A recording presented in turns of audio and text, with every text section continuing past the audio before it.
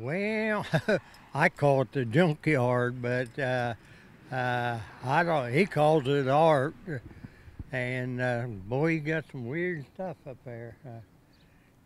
I I think it's a bunch of junk, but The Dispatch has reached out several times to talk with Geno Centafanti about his Morse Road home, but he has not responded. Morning, Geno! But his attorney did speak with us. Well, I think that he believes that his gardening and his art is something beautiful and aesthetic to look at. Others may disagree, and sometimes what he does comes into conflict with any number of city codes.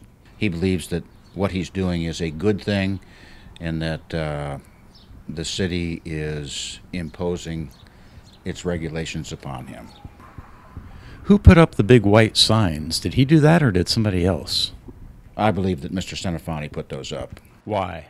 Well, because I think he's reached the point where he's been battling with the city for a very long time, and I think he has reached a point where he's about to clear his yard, perhaps completely. I'm not completely sure he made that decision. I'm hesitant to predict that it will be gone, but I believe that that's what he has in mind, that he will give it away.